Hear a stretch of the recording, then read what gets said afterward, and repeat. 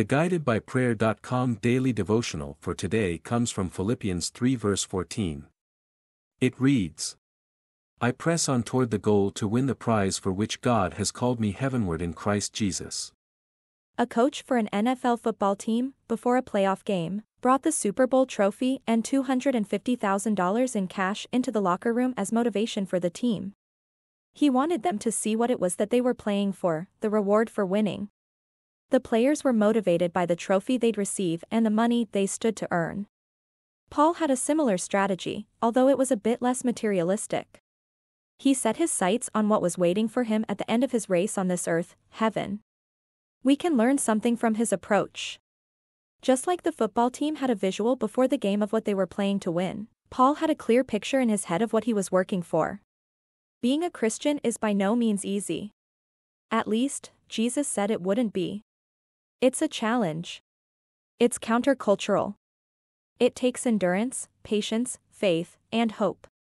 But the end goal is worth every difficulty, every challenge, every hardship.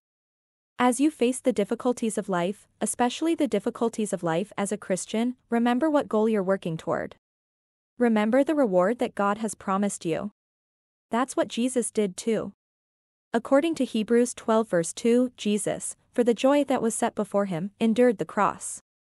When he faced the ultimate trial, his motivation was the joy, the glory, of resurrection and eternal life in heaven. No matter what you face, let heaven be your motivation.